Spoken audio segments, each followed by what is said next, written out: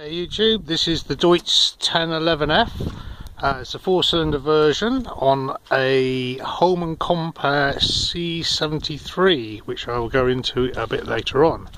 For people doing the cam belt and the tensioners and have an oil leak problem, which this compressor does have, you'll need to take the main engine crank drive gear off, which is located here. And to achieve this, you'll need to make up a kind of bracket to locate onto the flywheel or onto the pulley, and then exert pressure on this big bolt anti-clockwise to undo. Obviously you'll need a breaker bar, impact driver, or a big spanner with a bar on it. It is tight FT. Undo this bolt. And on this machine was going to change the oil seal.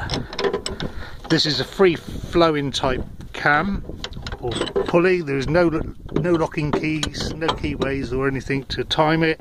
Once this is off, this would be where the oil seal was. I drilled 2 small holes in the oil seal.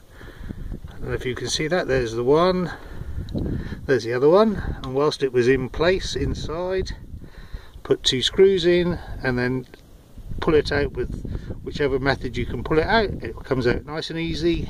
Make sure it's all nice and clean and insert your new one.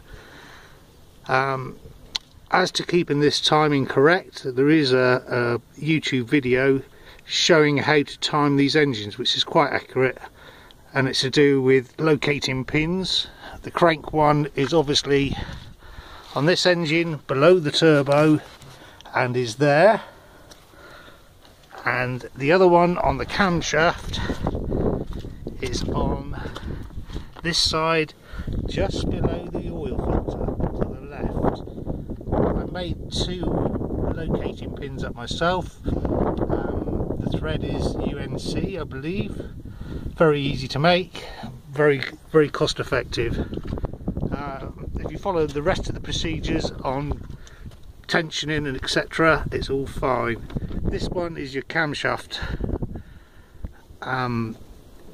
boss, which, as you can hear, it turns, because when you undo this to tension your belt, this is obviously a free flowing pulley until it's tensioned up with a 32 nut and a 22 bolt. So this part is a material as it's timed already further back underneath the oil filter. I'll let you know how we get on. It's quite an easy one. Thanks for looking.